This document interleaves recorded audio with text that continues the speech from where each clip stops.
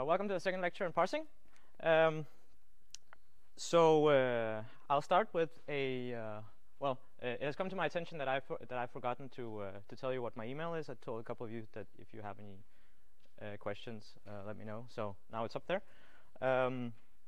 Yeah. So a brief recap from last time.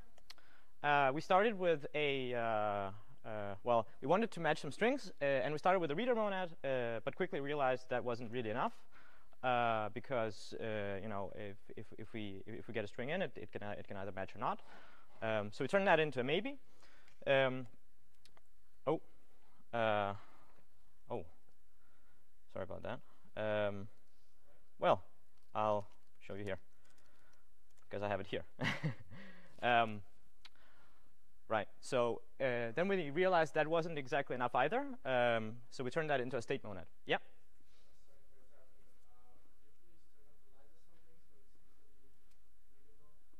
Oh, okay.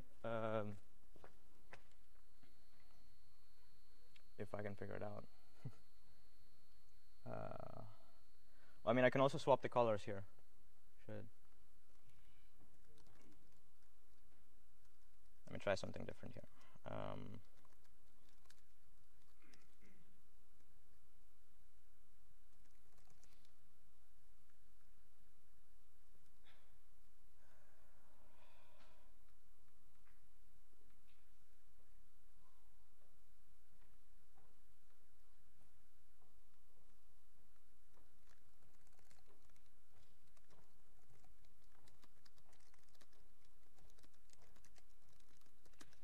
Is that better?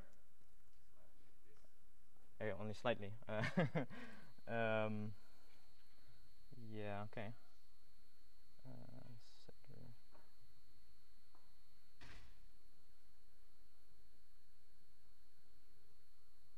Ooh.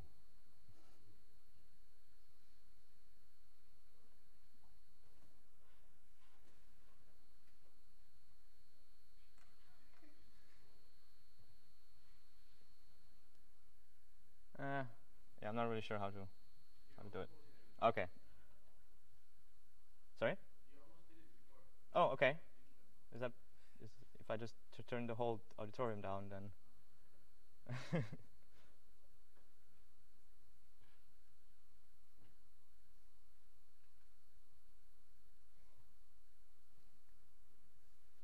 like that?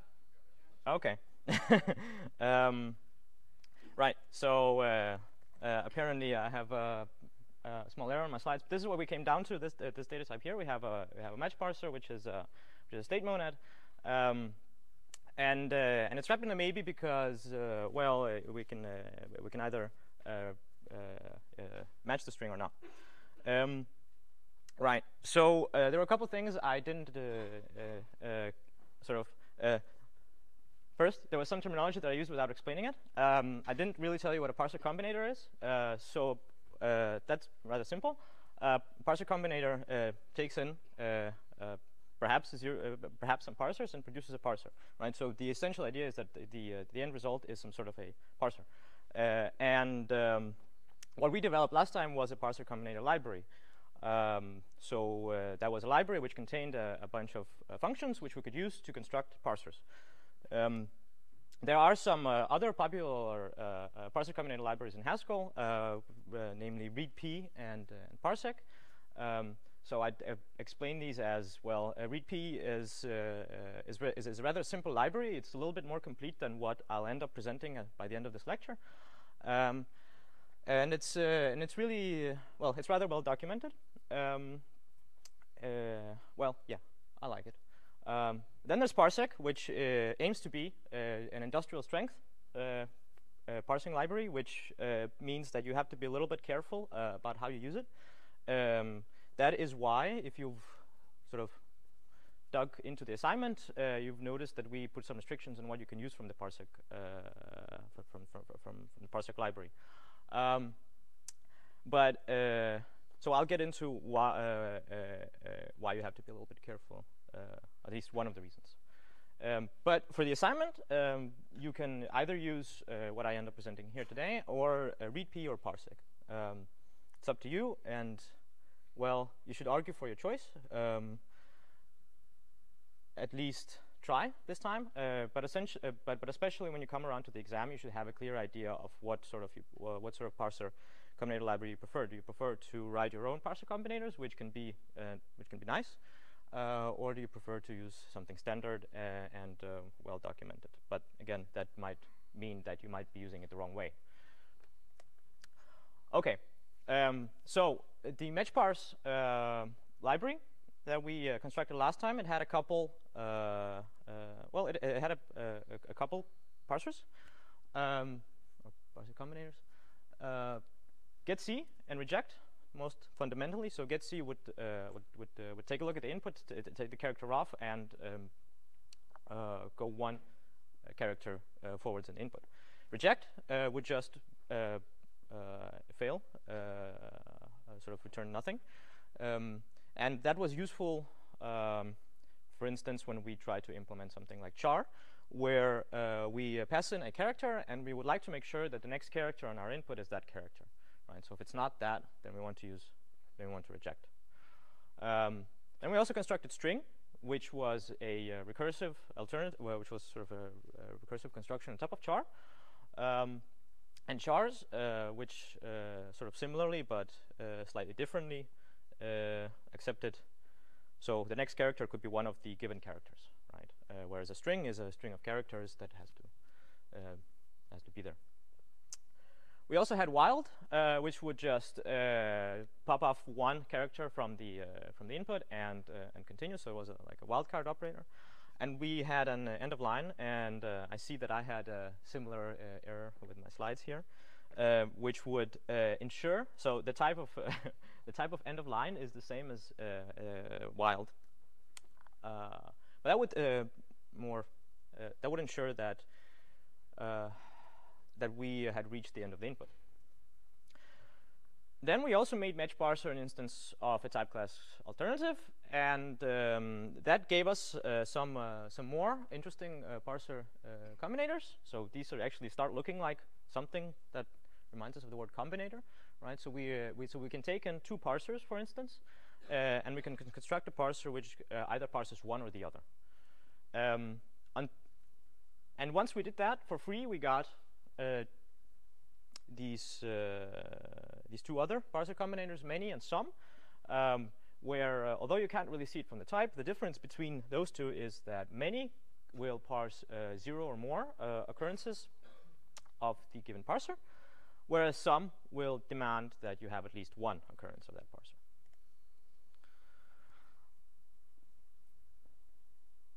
So let's move on and add some more sort of interesting combinators in there. So the matchparse library that I published contained, I think, satisfy and option, maybe just satisfy, right? But so satisfy is a parser combinator and takes in a function, and it looks at the character on the input, and depending. Well, and it uses this function as a predicate to check whether that character meets the predicate, and if it does, then the parser succeeds. And the implementation is, well, as I explained it, right? If so, we take in a predicate and we take off a character. If predicate meets the character, then we return the character, else we reject. And if you look at, say, readp or parsec, they won't have a parser combinator like chars that we constructed. Instead, they have satisfy, and they expect you to use satisfy to construct something like chars. And that's because satisfy is a little bit more generic than our chars, right? So with the chars parser combinator, what we did there, I have it here. What we did there was that we took in a list of characters, and we made sure that C was an element of CS, right? So this is a type of predicate. So satisfy is just a generalization of that. So it should be fairly clear how to do the exercise that I sort of hint at there, how to implement chars using satisfy. But won't do that now because more exciting things to talk about. So option is sort of like, in terms of sort sort of regular expression. In terms of regular expression, it's like the question mark, right? It's you either have a value or you don't. But in this case, you also have a default value, right? So you take in a value and you take in a parser, and you attempt to use that parser. And if that parser fails, you return the default value.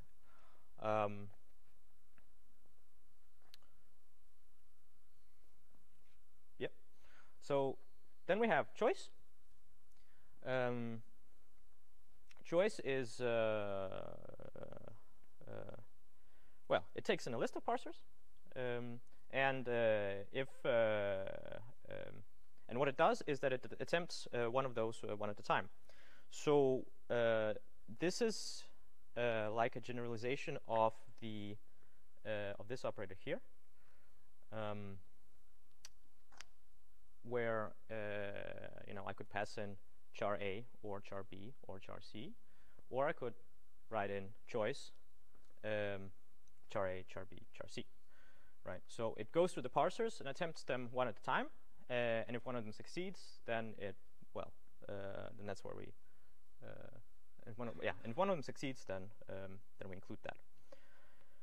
Then there's between, and that's a nice little thing if you want to parse things that are, say, in parentheses. So you want to match parentheses.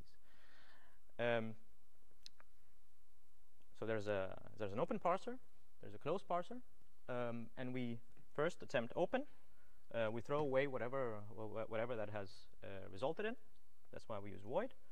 Then we go on to do the actual parsing. So if this is like an expression within parentheses, we would take an expression parser there. And then we have a close. Again, we throw out the output. And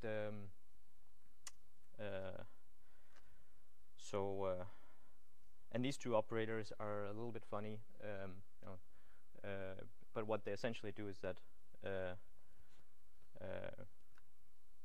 when I use this greater than operator, I throw away whatever value this parser had generated, and I use this value, and then I again throw away whatever is on this side, and use whatever the value came out of this, right? So that's why the the final type of the between combinator is again match parser A. So we're already moving a little bit beyond regular expressions because matching parentheses, you might have heard, is not exactly a thing of regular languages, and this is where this idea of, well, you're not we're not telling you about Lex and Yak. We're actually giving you something much more generic. So a couple more examples of that don't have to do with matching parentheses is something like parsing a keyword. Right? So a keyword or parsing a variable name in a programming language, and typically variable names cannot be keywords. Well, those words that are keywords in the language. So if we have if then else in our language, we would like to make sure that we don't that the variable names that we parse are not one of those keywords. It's fairly simple to do with the tools that we already built up last time. So we're just parsing some chars, right? And some will ensure that I have at least one of them. Maybe this is not the best sort of variable name convention, but it's okay. And I check if that sequence of characters is an element of my keywords list, and if it is, then I reject also return. Right. Now this is kind of hard, or this is not really possible with regular expressions, right? And we could do that easily. So another example is something like a user strings with a user-defined length. So for example, if so an example of such a string would be, say, 5 hello, right? So the user types in how many characters the string has, and then types in the actual characters of the string. And if we'd like to parse that, then we can do this as follows. So first we parse in a number, right? So the number perhaps starts with a digit of between 1 and 9, and then it can continue 0 more times with a 0 or 9. then I have a sequence of characters, cn cons cns, and if I would like to use that as a number, I need to convert it to 1, right? So this is one way of doing it. I could use the fact that integer has an implementation of read, of the type class read, and that has, among other things, the function read. So when I read a string and I would like a number or an integer, yeah, then Haskell attempts to do that, and if it fails, it will yield me an error. And I commented here that you should see my report. This is an example of a nice thing to do in your assignment. When you meet one of these things where you have to use a partial function, because read here is a partial function, then you should argue why that still works. Now the thing is here that it doesn't actually work necessarily, right? Because well, what if I type in way too many digits to fit in an int? What happens then? And it's a bit fun to try to figure that out. But I'll leave that as an exercise. Okay, so now I have an integer, and to actually parse a sequence of characters between a and z, n number of times, I'll need another parser combinator, which I have written down here, which we could have included in our library, but for instance, readp comes with this built-in. So I didn't put it into simple parse, but it's somewhere on the side. Yeah, so that just goes on and looks at sort of the integer that we get passed in. If it's a 0, then we reject. If it's a 1, then we try to parse. And if it works, then we just return the list. Or we just return a list containing that one value. Otherwise, presumably it's a not too big positive number, and so we just attempt the parser once, and then we call count recursively with the n-1. Okay, so that's a bit of a recap from last time, and what I had talked about parsing being is something where, a process by which we go from a string to an abstract syntax tree, right? But so far we've only been talking about strings to strings in a way. Now we could construct, chars, and we could construct ints as well, but they weren't really, very complicated data types. So that's part 2. And for that, I'll introduce a concept of context-free grammars. Now again, just like we had regular expressions, context-free grammars are a tool that we'll use to specify some elements of our language, but that doesn't mean they completely specified either, right? Because sometimes we would like to move beyond context-free things, and sometimes, context-free languages might be very aware that they have a lot of, just the context-free grammar has a lot of ambiguity in it, or could have a lot of ambiguity in it. So what is a context-free grammar? Somewhat formally, it has 4 things, right? There are some terminals, or so-called terminals, some non-terminals, and some rules, and a starting symbol s, which is among the terminals. So rules look like this. For each non-terminal, a rule has a non-terminal that it talks of, right? So in this case, this is a, and then it has a number of productions. Here I call them f1 to fn. These productions can be a sequence of either terminals or non-terminals. I'll give you an example in just a bit. A sequence that is empty, however, we usually denote with an epsilon. So here's an example. Last week, there were a number of examples with this little abstract syntax tree expr, or data type expr,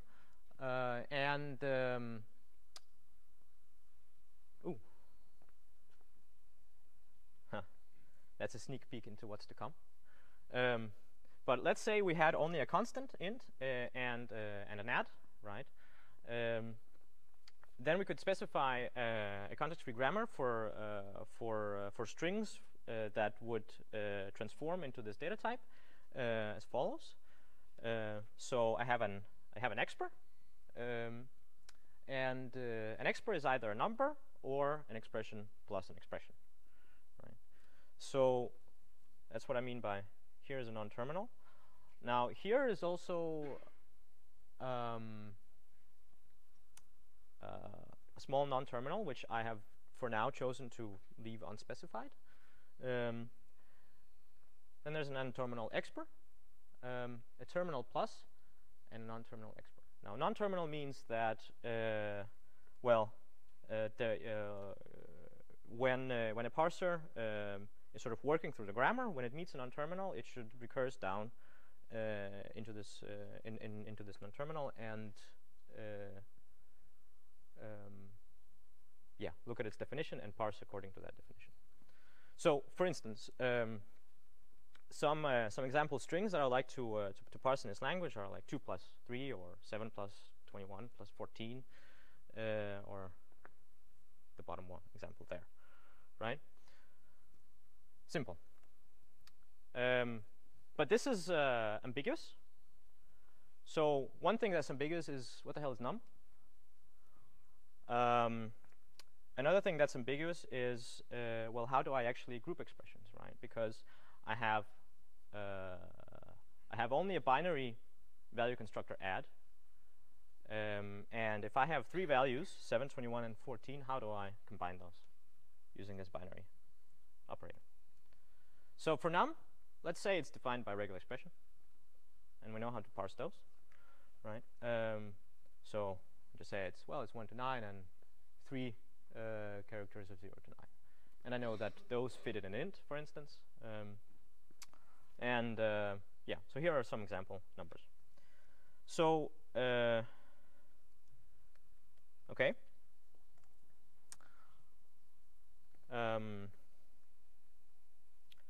Let me hop in and write this language. Okay.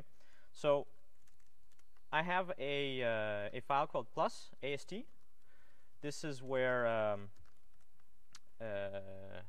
actually define my AST, and well, let me remove that for now. Okay, so only constants or only a constant or an add. So let's write a parser for this using our match parse.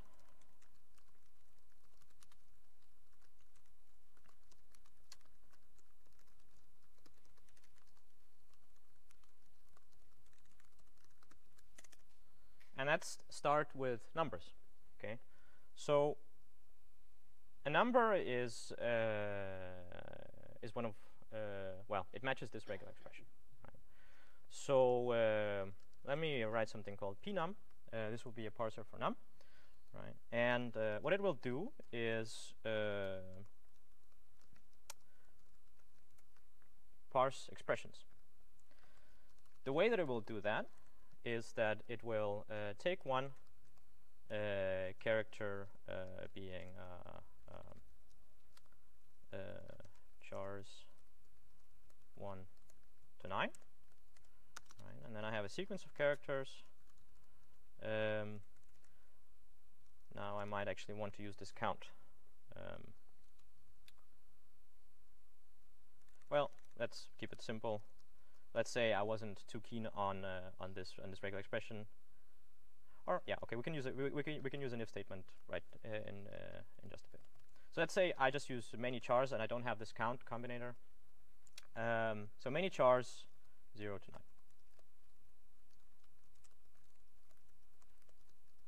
9. Okay.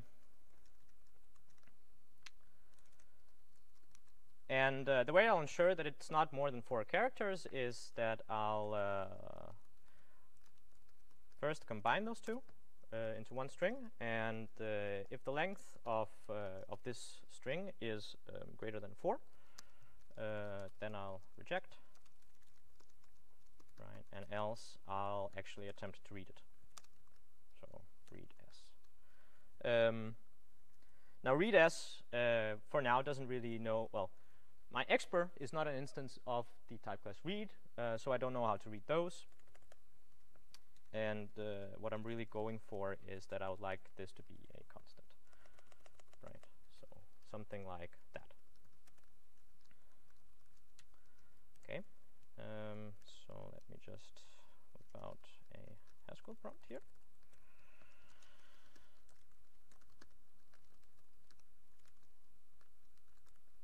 Okay. So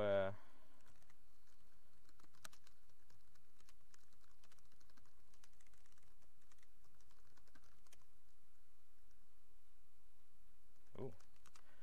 Okay.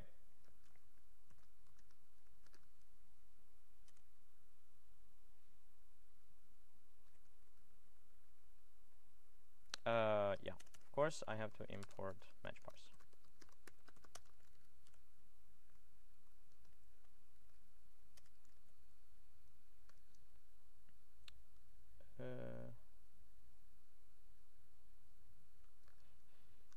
Guess it's not too happy about that. Oh. Yeah. Okay, so this is getting a bit long, so let me break it up like this. Else return constant read s. Okay. Okay. So let's try to parse it. So pnum and so pnum 1, 2, 3. That gives me a constant. 1, 2, 3, 4, 5.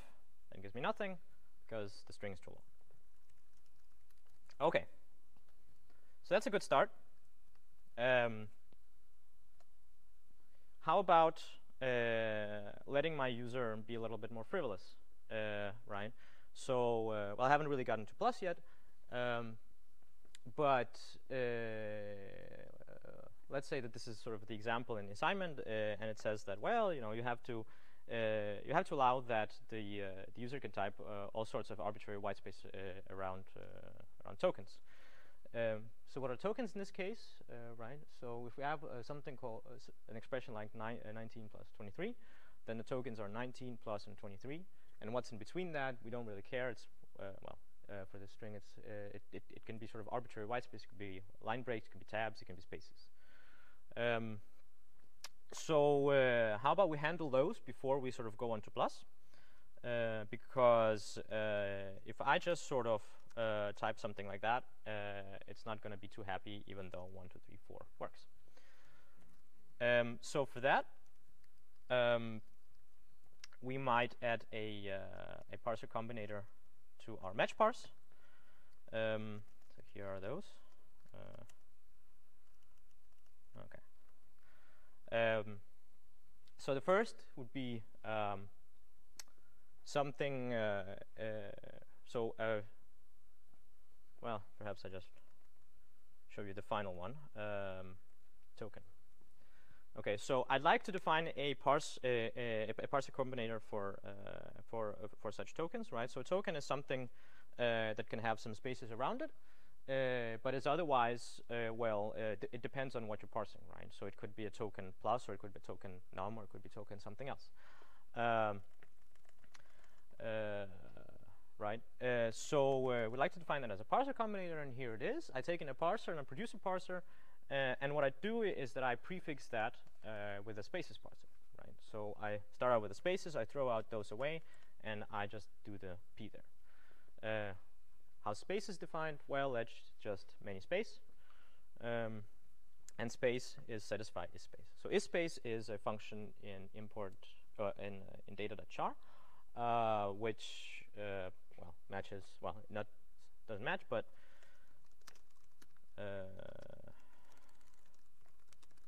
data.char. I just import isSpace from there. So isSpace is one of those predicates that will tell me true for you know, space, tab, and new line, but false for everything else. Okay. So if I have a combinator like that, what I can do in my plus parser is that I can, well, I have this pnum, but you know, it's really a token kind of thing. So let's test if that works. So pnum 1, 2, 3. Yeah, that works. Now I only put in the spaces before the parser, right? So I skip spaces and then I move on to the parser. I don't skip spaces after it.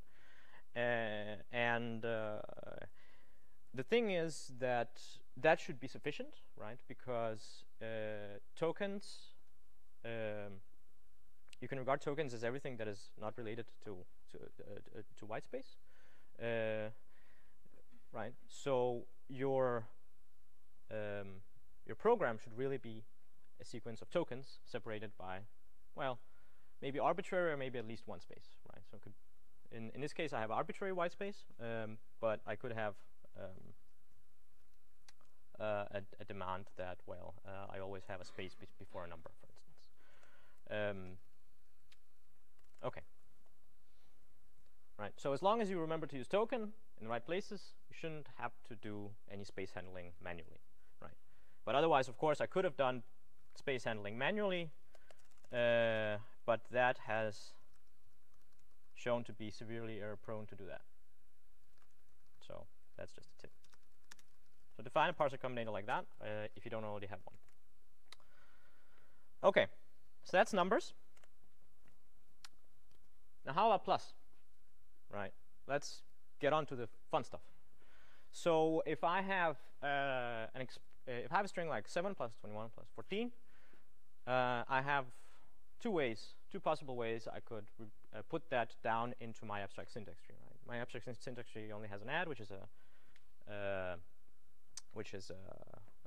binary value constructor, and so one way I could do it is that I could group my my pluses on sort of towards the left. So I have 7 plus 21, and then I add the 14, right? So I add 7 and I add 21, compute the value of that, and then I add 14. I could also do it in a right-associative way, where I group things towards the right.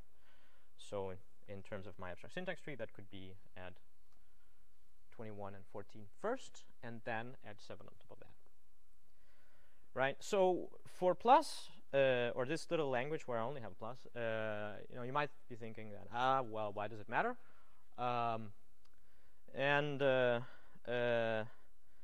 Well, if you remember what an int is, that's just a machine word size value in Haskell, and depending on the order in which you add your values, you know, you might run into overflow or not.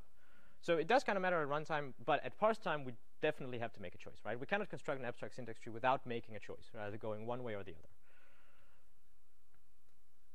So how do we make that choice? Okay, so in general, if we have a left-associative operator, say O, and right. So in terms of my expr, then I have an expr, an expr plus, and I have just one production up here. It's called a num, right? So if I have a form like this, the way that I would like to transform it is as follows: that I introduce an e prime, and I want to sort of in a greedy fashion consume as big an e as possible first, and then parse an e prime, right? So if it's left associative, that means I want to consume as big an e as I can first, and then consume a num, right? So so what does that mean in terms of if you're writing an actual if you're writing a parser for this using sort of Monadic parsing and you're doing this by hand? Well, you have to construct a value before you recurse.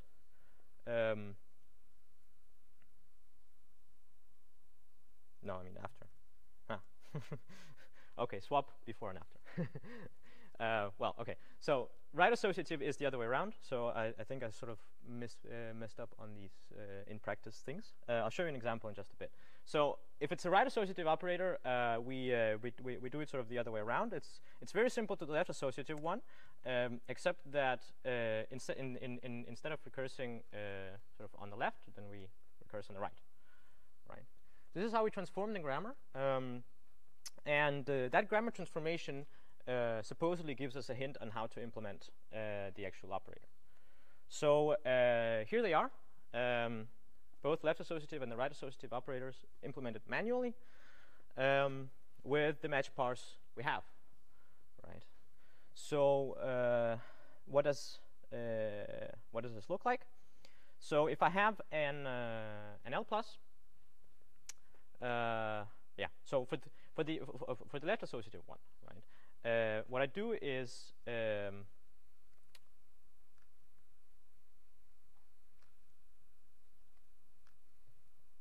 Okay. So for the left-associative one, what I do is I look if there's a pnum, and if there is a pnum, I parse into this L plus double prime. So the reason I do that first is because I really want to write this L plus double prime, because I want to pass in an expression. Right. So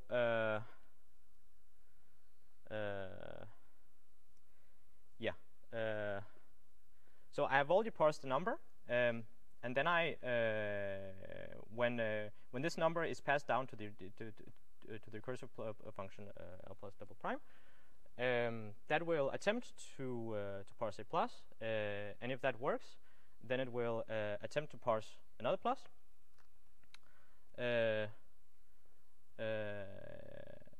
Well, it will attempt to parse another number, and here it will before it will recurse on itself, right? So this L plus double prime before it will recurse with the with the same value add E1, E2. Yeah, it will add E1 and E2 before it recursively calls itself, right? So I want to construct. So if it's left-associative, I want to construct the value first, because I'm sort of as I'm progressing through the input, I want to construct the values and I want to pass them on to the future parsers. Right. For the right-associative one, it's very similar, except that, so here on the left-associative, I am just parsing a number, whereas here I'm doing a full recursive call on the whole R plus.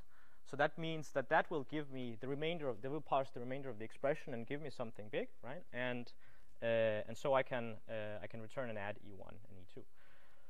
Now, there might not be anything on that side, right? So I might just have a number still, so that's why I return an E1. So let's just see how that pans out. And I think that what I'd like to do instead of, I'm going to cheat a little bit.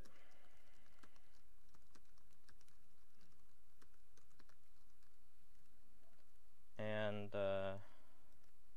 copy L plus down here, and R plus down here. Okay. So R plus, if I have, let's say 1 plus 2 plus 3, well, 1 plus 2 gives me an add con 1, con 2. L plus gives me the same, but if I add 3 with a left-associative one, then first I add 1 and 2, and then I add a 3. If I use R plus,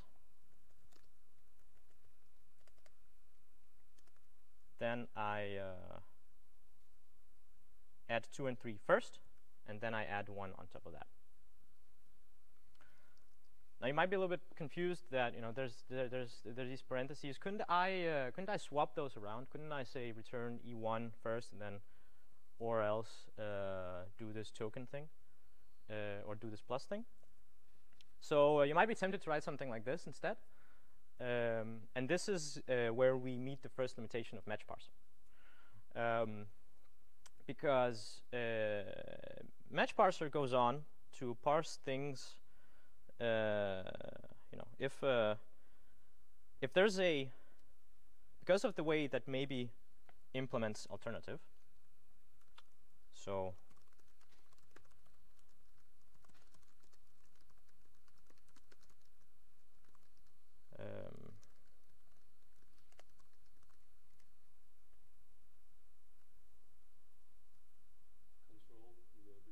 yeah, at the same.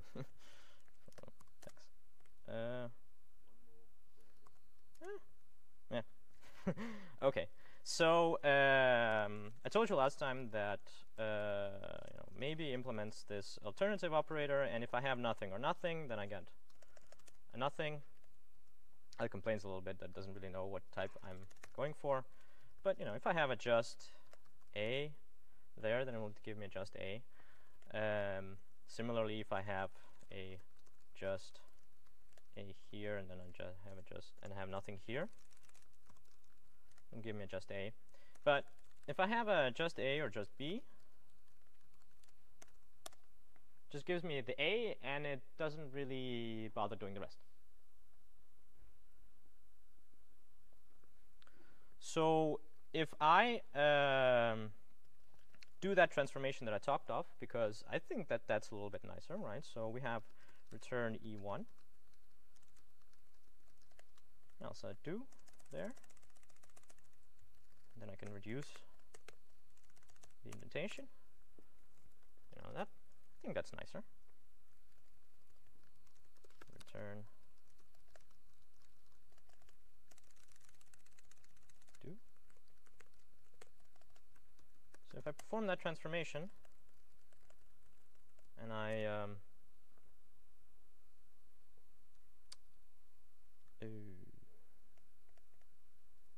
what did I rule? Oh, thank you. And I try to do this again. It won't consume all of the input. Neither for R plus or L plus for that matter, right? And that's the thing that there are, there's a certain ambiguity in this parser that I've implemented, right? I haven't really told that I want to reach the end of the input, so it parses a 1, and then it says, well, I have a 1, so I don't really need to do anything else.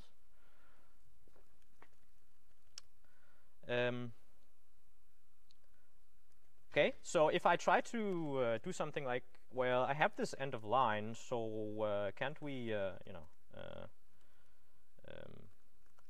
can we do that? Well, you can, but then you get nothing, right? And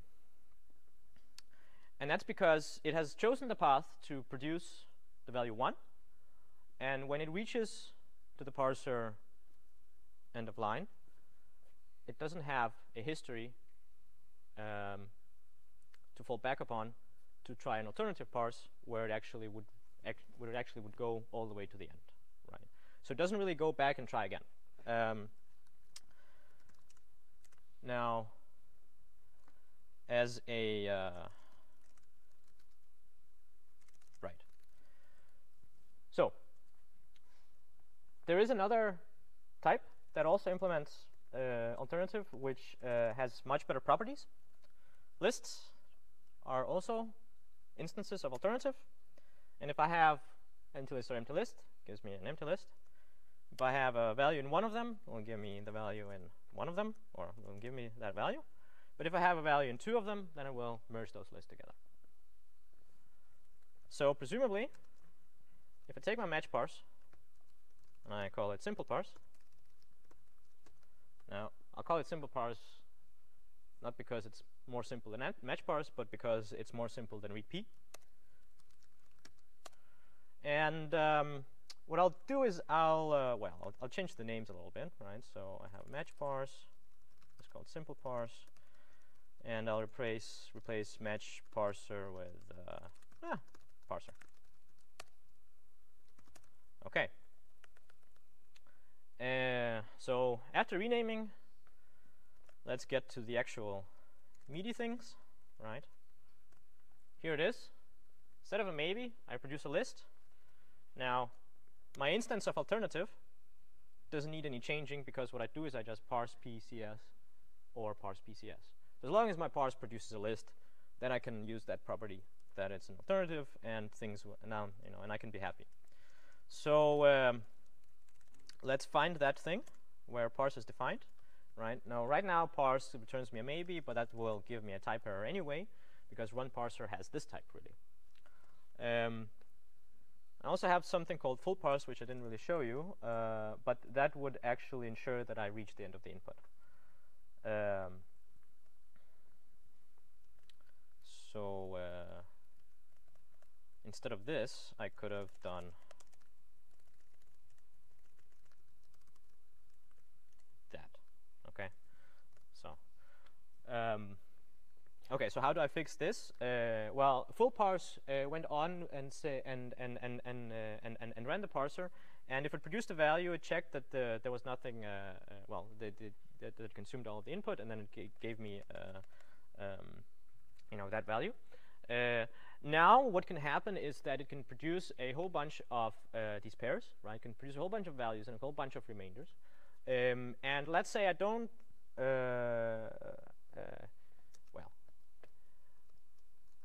I'll use that property that I had shown you, that if I have a P, then I can do something like this, end of line, right? So I parse P, and then I parse an end of line, and I forward the value from P afterwards. Okay, so that parser will give me a list of a comma empty string, which is not really that useful. So I can map first onto that, and that will give me just a list of A's, right? Okay. So that was all the maybes, but I also need to move all the justs and all the nothings. Okay, so return. That now looks like that, because I just have one value. Okay, how about next one? Get. Well, that just has one possible parse, right? It has just a string. Get C. Again, if I have a character, then that's the only output I can have. Now, if I have nothing, I actually want to fail. So how do I fail? I fail like that. I just return no parses. Similarly for the fail function up there. So I think that was almost everything. So no more nothing, no more just, and no more maybe. Okay. So let's try to load in that plus parser again. Oh, there is one more thing that I need to do. So now I have a simple parse instead of match parse, and I'll use that here. And I want to replace all the match parser with parser. Okay. So plus parser. And let's try that now. So now it consumes all the input, which gives me just one value back. It adds 1 and 2 first if this is a left-associative thing. And if I use R plus instead, then it adds 2 and 3 first and adds 1 on the end. So with that, let's take a break until 19 past. Okay, let's continue. Yeah, so it was pointed out that I went over a little bit too quickly. Now I had with the left-associativity, and well, I had a slightly different plan, but I suppose this is the better one. So here's that slide again about left-associativity, right? So I have an E non-terminal that has a left-associative operator down here, and has a number of productions. And the way that I transform it is that I keep sort of the left recursive part of E, and then I define an E prime where I put the other productions down into, right? And I do that well, like this, right? So I put the operator after the left recursive part. But if you actually try to sort of naively implement a parser for this, you might you know, run into the obvious problem that you have a recursive definition. So how do you how to fix that? Here's sort of the general way,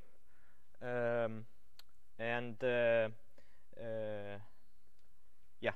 So if you have an n-terminal E which has some number of left recursive productions, so here I have a E followed by some sort of sequence of terminals and non-terminals, G1 down to E to GM, then and I have some non-left recursive productions.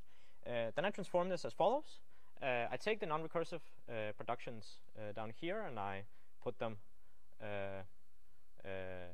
well, put them in the top. you could say it like that.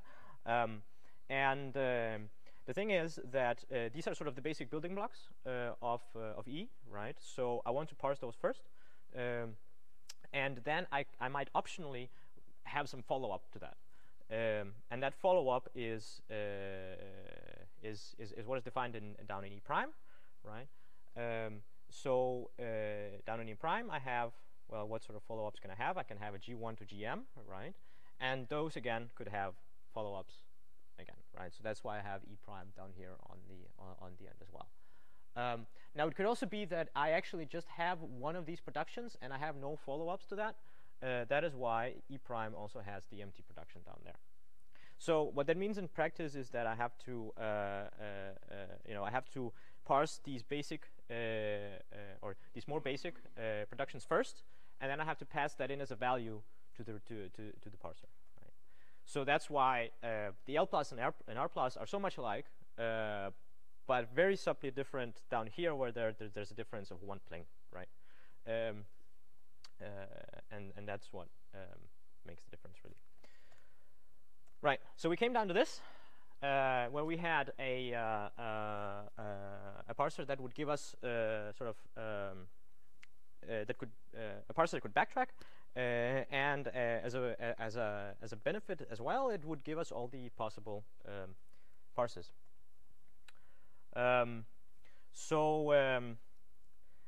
There is one more thing with regards to grammars that I'd like to discuss, and that's if we have something a little bit more complicated than a plus. Let's create in just an perhaps an expr AST, and that expr that will have a multiplication operator as well. Right. Now the grammar for that would be something like this: that I have an expr, and that is either a num or it is an expr plus expr, or it is an expr times expr. Right. So I could be given a grammar like that, and so this is so yeah. If you think back on sort of the conventional rules of arithmetic, that multiplication should bind stronger than plus. Then I have sort of an additional problem to the fact that, well, this is first of all left recursive, and the associativity of plus and times could be, you know, left associative, right associative. Right. So now I also have the problem of precedence. That means that, well, the idea of precedence is that it overrides what would otherwise would have happened due to associativity. Sort of in general, here's a solution to this sort of problem. Right? We would like to transform the grammar to reflect these rules of associativity, or these rules of precedence. So let's say I have some sort of an O plus, or I have sort of an O times, let's call it that, and have an O plus. And if I have that, if I'm told that O times binds tighter than O plus, and the grammar looks something like this, so again I have some productions f1 to fn, and I have some of those left recursive ones, then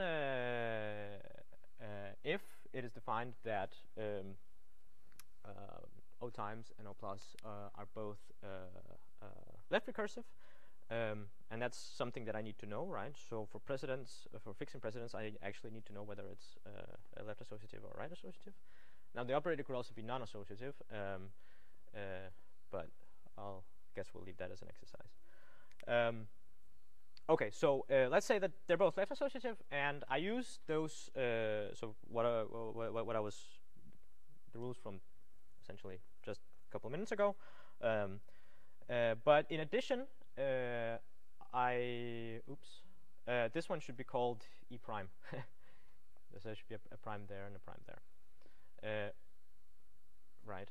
So I construct sort of a hierarchy of parsers, right? So first, I'd like to parse some sort of plus and then some sort of a times as well.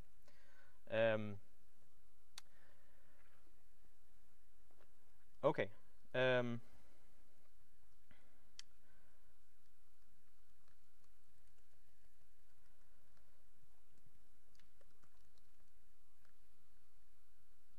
So if we try to do that, last parser.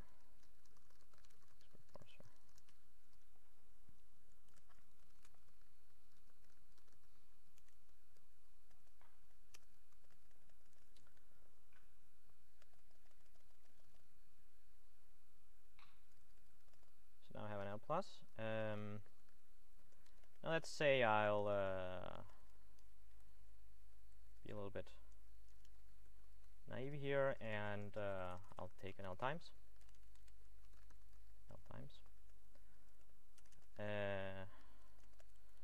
Right, so again I use the same rules. Now I could have defined a parser combinator for that, but I think the time is a little bit too short. So in the handed out simple parse, there will be a nice parser combinator for chaining things in a left-associative way. So times.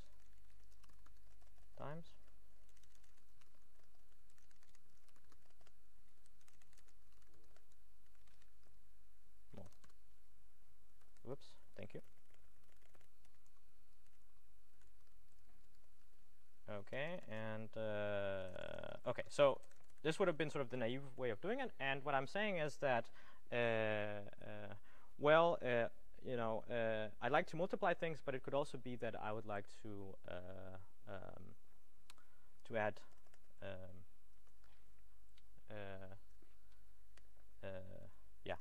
to add things, and so what I'll use here is instead of pnum, which is sort of my basic parser, that will really be my L plus. Okay. And also change the token. Yes. Thank you. Yes. Oh, right. S token. I didn't introduce that. S token is a nice little combinator that takes in a string and ensures that I have that string possibly preceded by white space, and it returns to me a unit, right? So that I can type in a nice little thing like this, S token star.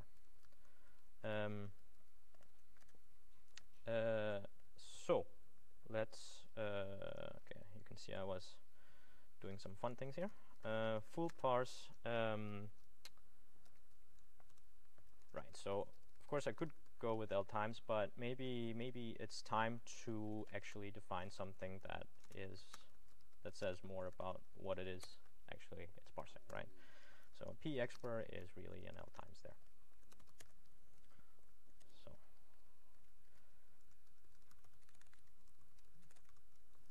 full parse, P expr, and that would be sorry. So let's say have a 1 plus 3 times 4.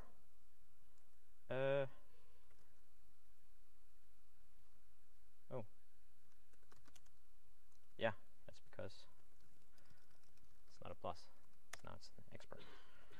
And expr there.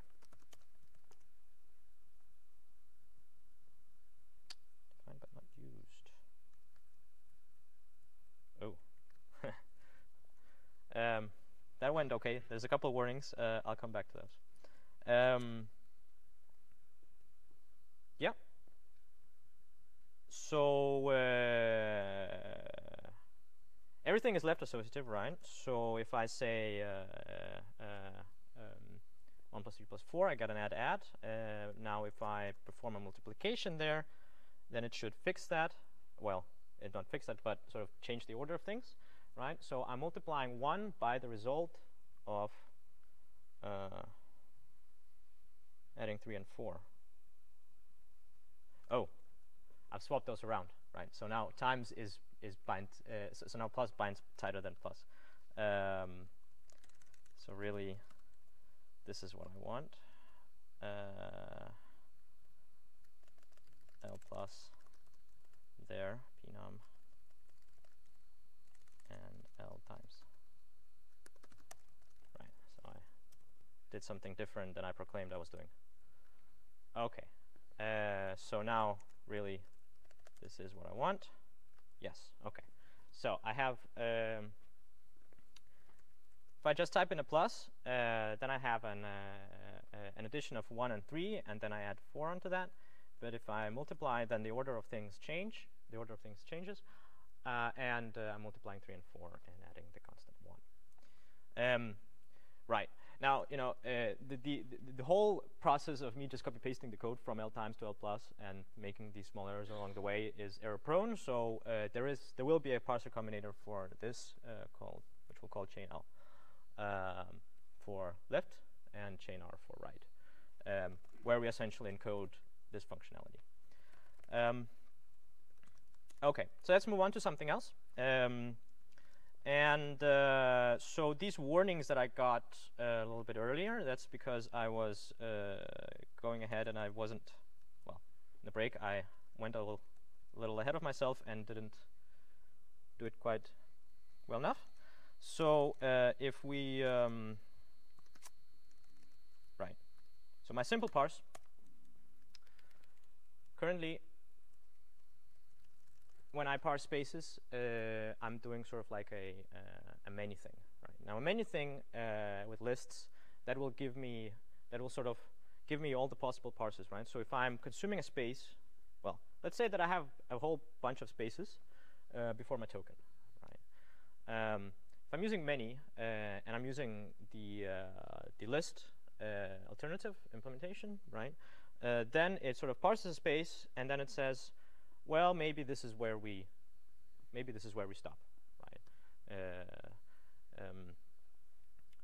And if you parse another space, then sort of the same thing happens, right? And we build up all a whole, a really big sort of state where you don't really need that state if you're talking about things like consuming spaces, right? Now, I want that choice between either I want to go left or either I want to recurse into this non-terminal or not. When I'm actually dealing with things much more interesting, right? So when I'm going from one token to the next. But when we're talking about actual token parsing, I don't really want that whole all that flexibility. What I really want is to just as long as I see a space, I just consume it. As long as I see a space, I just consume it. So there's no alternatives here. So this is a bit like the chars example, but there's also a more generic parser combinator, which we call munch, which does just sort of similarly to satisfy, but just does that a number of times, right? So as long as the character in the input matches a predicate, it will consume that character. And it will not produce the alternatives, which means that the state of my parser does not grow sort of enormously large, making my parsers slow if the user just puts in a whole bunch of white space. Right? So if your parser is slow, then you're probably not using munch, you're probably using many. Now, I couldn't come up with an example in the break, but what you do is do that instead. Now, munch could be useful in terms of other things as well. Things like numbers is also where you don't really want the alternatives. So as long as you're not dealing with sort of crossing token boundaries, you probably want to use munch. And I think this is the part where we will, let me just make sure that everything works. Yeah, a couple warnings, but it works. This is where we'll turn to testing instead. So now, sort of the simple parse library is sort of, well, it's got many of the features that you also find in ReadP, and a couple more. So we hand out this token thing, so you don't have to define it yourself. Yeah. So you can use that in the assignment if you want. You could also use ReadP or Parsing. But we would also like you to do some testing of both this assignment and sort of when we get around to the exam. And last time I briefly introduced this tasty library. And if you're using Stack, which is what we recommend on the course webpage, then this is the way to go. Right, so you want to install Tasty. You also want to install a unit, sort of the unit testing sublibrary of that, and the quick check sublibrary of that. And when you're implementing your tests, these are the first couple lines. So you just import those libraries,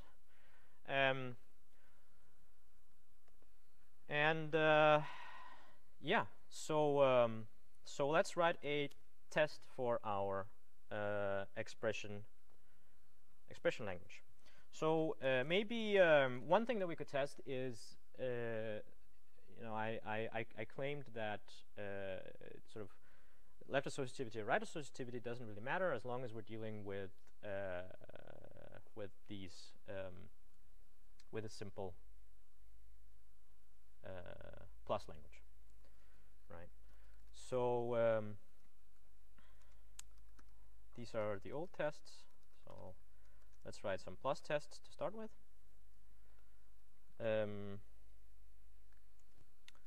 Now, to write them, we will also need an interpreter for plus. So let me write that. Plus interpreter. Okay.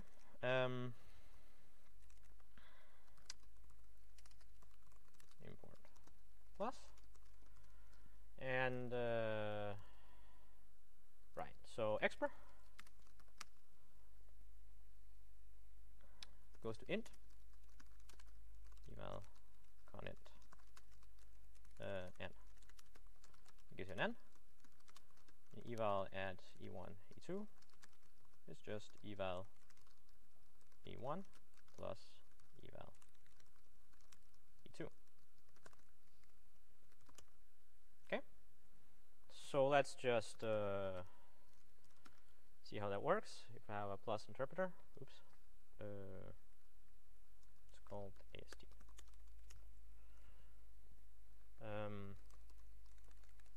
Right, so eval plus con 5 con 6 add. That's what it's called. Okay. So let's move on to plus tests.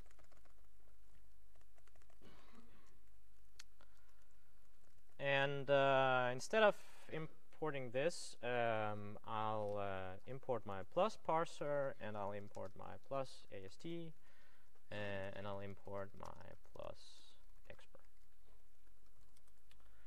Right. So, and let's comment out this part here for now. So let's write some unit tests first. Okay.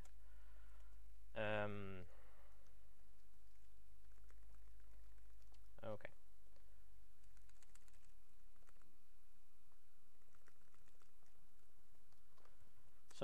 one thing I might want to test is that 5 plus 6 is the same as 6 plus 5. Say something like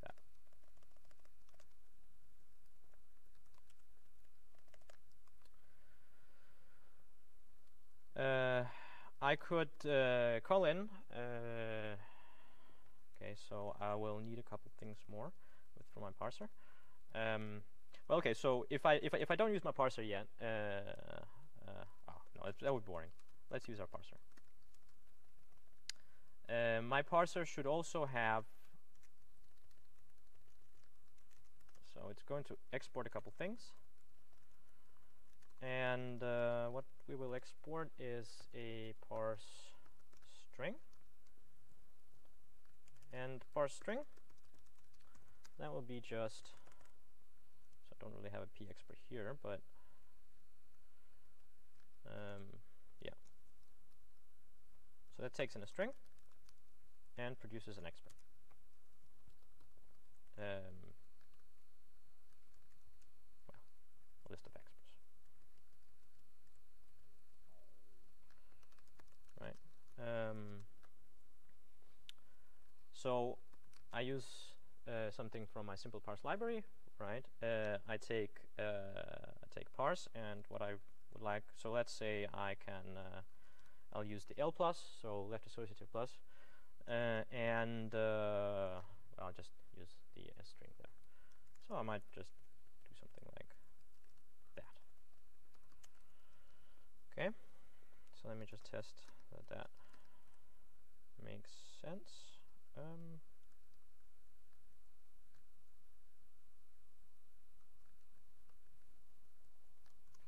Right.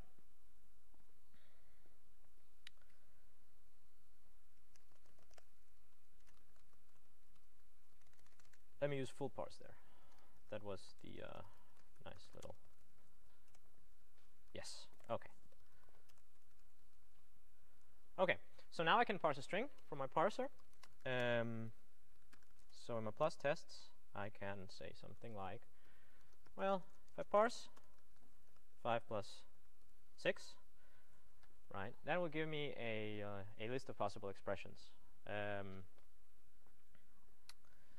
Now, I might be tempted to say, well, I don't really, I thought that this parser was supposed to be, I thought I disambiguated this, right? So there's only one way to parse 5 plus 6, and 5 plus 6 plus 7, and so on. So maybe I don't really want a list of expressions here, but an expert. How do I get there? So if it's empty, let's take a maybe expert, right? Because if it's empty, then return nothing. And if it's got one value, then just A. And for whatever else, so if it was actually ambiguous, then I'll return nothing. That might not be the best sort of error reporting, right? Because really what's going on here is that you didn't really disambiguate your grammar enough. And that's one of these things that that simple parse and readp allows you to do. It allows you to ensure sort of at runtime that your grammar, well, that you actually disambiguated the grammar enough. So let's define a parser error as well here. And sort of the parser errors that could be is that we have no parse, right? Or we have ambiguity. Let's call that ambiguity. Well, it can be a generic type, right? So ambiguity and, well, okay, so list of A's. Ambiguity. And let's export that type, parse error, over into our test module there. And here, I'll take either parse error or expr. And in this case, I'll say, well, it's no parse. A's. In this case, it's an ambiguity A's. In this case, it's a right. So left, right, left, like so. Let's try that again.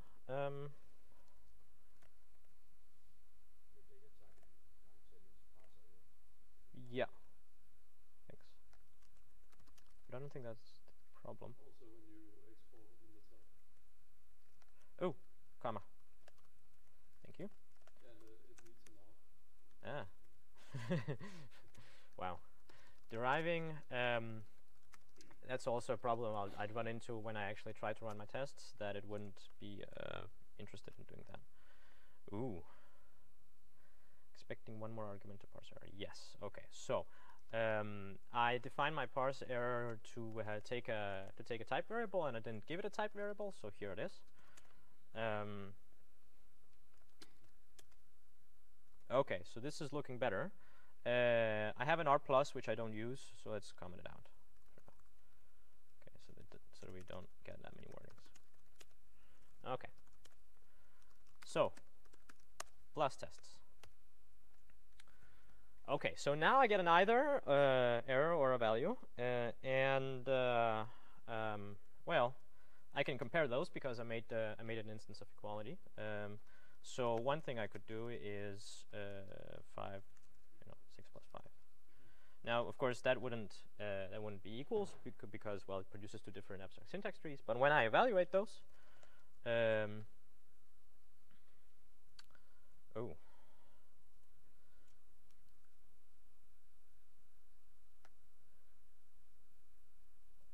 Yeah. Magic.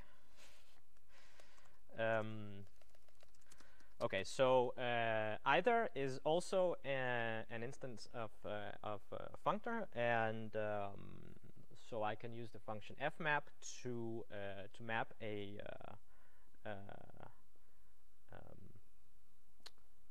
to map a function over an either value, right? So if there actually will be a right value, then this will evaluate. And that is how I avoid spurious case expressions. So plus expr.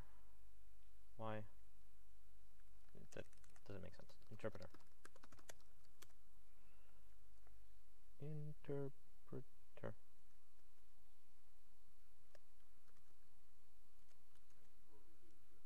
Yeah. Okay. Plus interpreter. Is that better? Yay! Okay, so now it's complaining that I'm not using quick check, and that's true. And it's also complaining that I'm not using this AST for anything. That is also true. Thank you. Still have those warnings about my munch implementation. Oh well. So let's try to run those tests. I have a main function down here, and tells me, yay, these are the same. Okay. So that's all nice and dandy, but how about something more? How about a slightly more elaborate test? With these values 5 and 6, they're just something that came off the top of my head, and I think we will leave.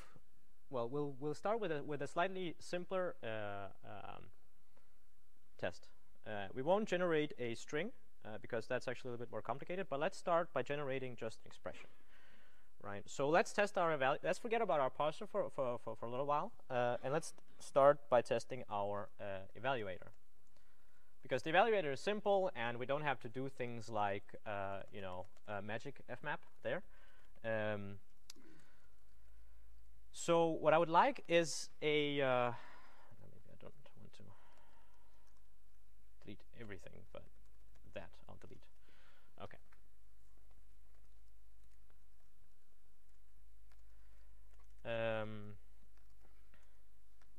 So how about if I can generate arbitrary expressions, right? So I off the top of my head, I generate 5 plus 6. Can I get the computer to do that? That's the purpose of quick check.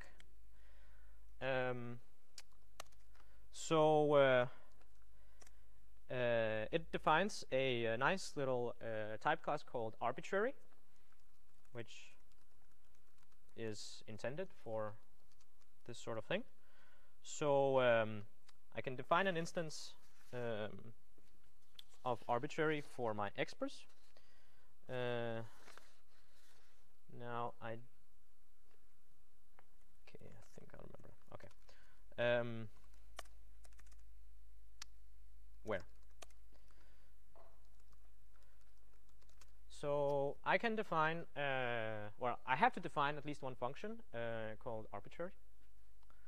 Now arbitrary yields arbitrary, well, it yields an expression.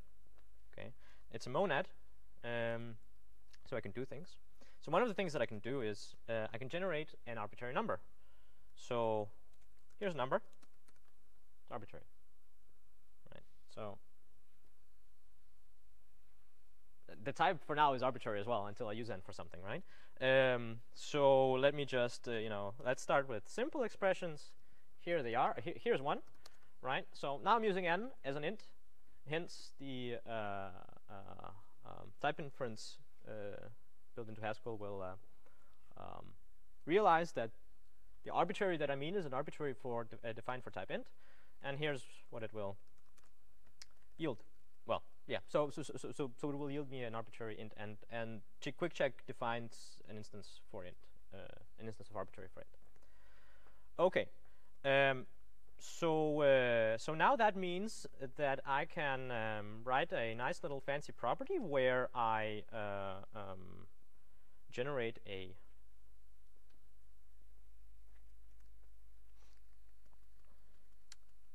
where I can generate values, right?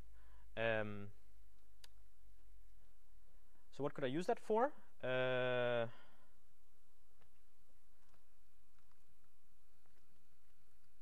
Yeah, okay, so this wasn't...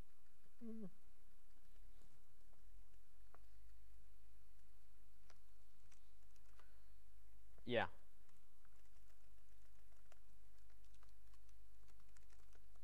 So I could do something like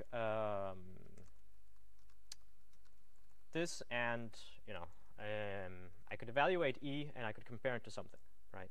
But I'm a little bit sort of like, okay, so I generate an arbitrary expression, and for now the expressions are really simple, and I have this function eval that can turn an expression into an integer, and what I'd really like to test is whether that integer evaluates to whatever that whatever it is that arbitrary had done for me.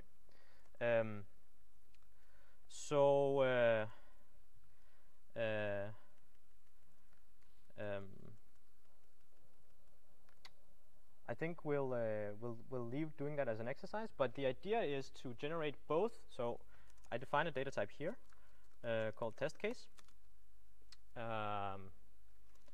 and that will be that will have an exper and will have an int, right? And then I make test case an instance of arbitrary, and then I generate both an integer. So yeah, okay. So for this part, it's actually kind of simple. So arbitrary test case, and what I generate is a con and an n there. Okay. And I also want to wrap that into a test case. Okay. So I might also want to use the record syntax for this, right? So I have the E, well,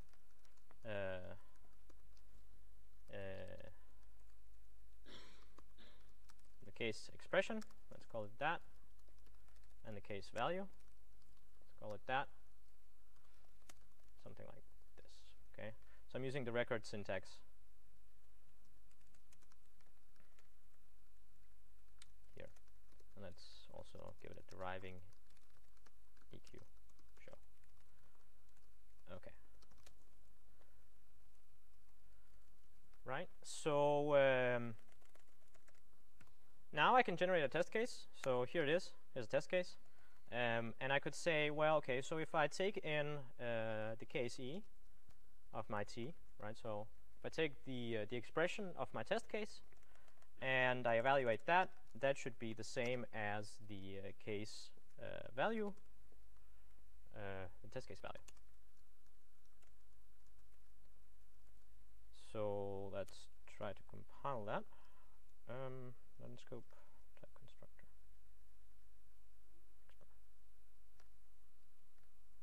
Oh, it's called plus, that's why. No.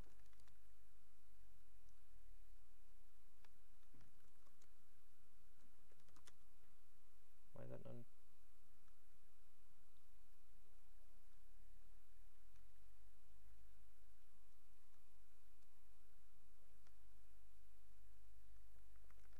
Aha, that's why I needed that. A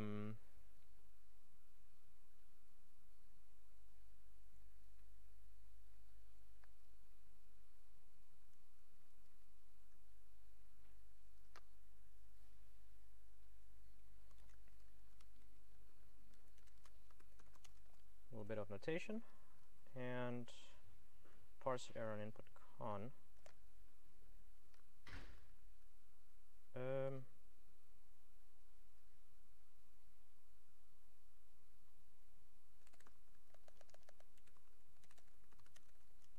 Yeah, okay. Record syntax. It's weird. So now it runs 100 tests and it tests this property. That sounds cool. What do those 100 tests look like? So to do that, I haven't quite. So there's so you can give these sort of options to when you define your main. Instead of default main, you can use a fancy function which gives you the options. But I think the easier way to do this is to use just run Haskell with the quick check verbose option. So stack exec run Haskell tests HS, and quick check verbose. Oops.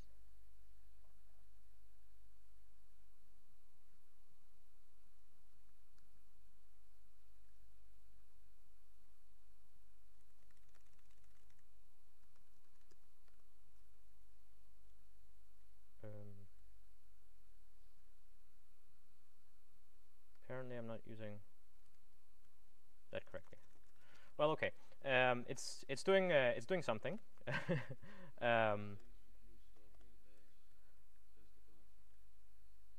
Well, I'm using double dash here, right? So weird. Thought that worked. Is that better? No.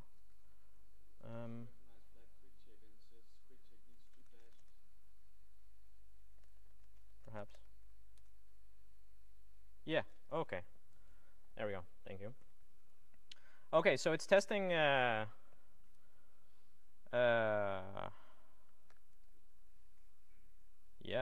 it's testing some crazy values. Now you can restrict that, and well, it's 11 o'clock by now, so I won't jump into that. But I will give you a small, a slightly more interesting arbitrary. Okay, so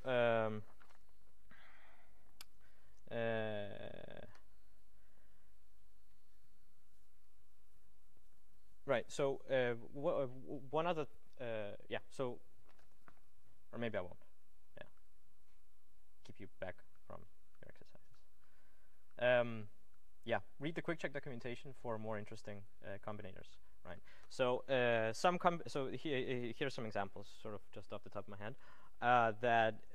Yeah. So you have a one-off combinator which can take in two arbitrary sort of two monadic or two generators, right? Or several. It takes in a list of generators and it gives you one of those. So one of the things that we could do here is we could either generate a constant int, or we could generate an add, or we could generate a mul if we're talking about expr. Now, if we just do that, then we run into the problem that at some point, if it's generating sort of random, sort of arbitrary expressions, they can be of arbitrary depth. So you'd like to limit the depth of the expressions that you generate. For that, there is another combinator called sized, which takes in an integer and sort of generates a value of that size. Now, size is maintained within the arbitrary sort of monad itself, right. So when you make something sized, that number comes from the monad, and you generate, and the idea is that you generate an expression of that size. Now you can change the size as well, right? So that you can quickly reduce the size of the expressions that you generate. So let's say that if I use a one-off, right, and I hit a recursive case where I'm using an add and I need two expressions and I'm using arbitrary to generate those, then I want to modify the size to say half the current size. That way I reduce, and sort of the generation of values stops when you reach 0, and that's something that you have to handle as well. I think the way we'll do that is we'll just hand out an example, and you can take a look at that. Yeah. So another thing is that these values that it generates, right, when it actually fails, it can be a little bit hard to see what had actually happened. So there's another function called shrink, also in the type class here, which has sort of a type. In this case, it would be a sort of a test case and to a list of test cases. And the idea is that it's if I have a test case that fails, QuickCheck will attempt to throw it at shrink and see if there are smaller test cases that can test, right? So that's why it returns a list, because if it's something like, okay, the addition fails, well, then try this expression and try this expression, right? So there are two sub-expressions, smaller sub-expressions that we can try and see if we can come up with a counterexample as well. And the idea of shrink is essentially to reduce the sort of noise that you get here, right? So it generates a whole bunch of, it generates big values, which are not really readable, but are great for testing, right? You wouldn't come up with this off the top of your head. But it's hard to see what's going on here, so then you implement shrink to make QuickCheck actually minimize the failing test case. And I think that's where we'll have to stop for today.